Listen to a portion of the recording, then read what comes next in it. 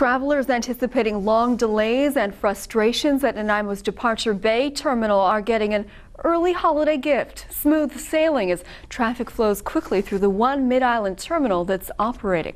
Merry Christmas, everybody! People, including the big man in red, were gathered at the terminal today to pick up family and friends in time for Christmas. Traffic has been moving smoothly through the day despite a hard landing on Tuesday that damaged the dock at Nanaimo's Duke Point terminal, throwing it out of commission for this holiday travel crunch. All traffic from Duke Point is now going through Departure Bay, but BC Ferry says Boxing Day and the 27th will be the busiest travel days of this holiday season.